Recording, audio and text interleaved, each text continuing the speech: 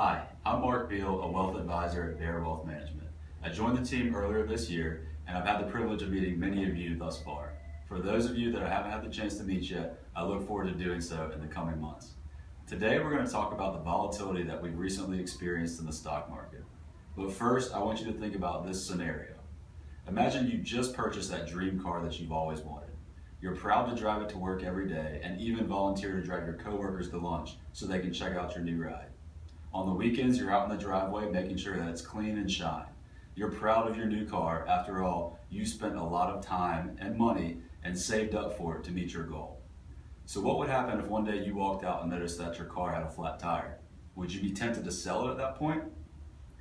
Let's face it, August has not been a fun month for most investors in the stock market.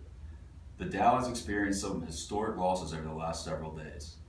On Monday, shortly after opening, the Dow dropped over 5%, and though it did claw back with some intraday gains, it ended down almost 600 points. The prior trading day, on Friday, it lost almost 3%.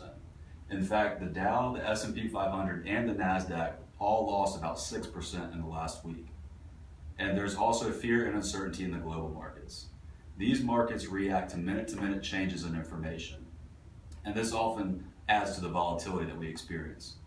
But for someone who has long-term goals and has that long-term mind frame, none of this volatility really matters. See, what matters is that you have that long-term strategy in place and that you have those goals. What matters is that you're diversified so that when we experience this type of volatility, you're not subject to wanting to change your strategy all of a sudden. You don't want to just jump ship and abandon your goals.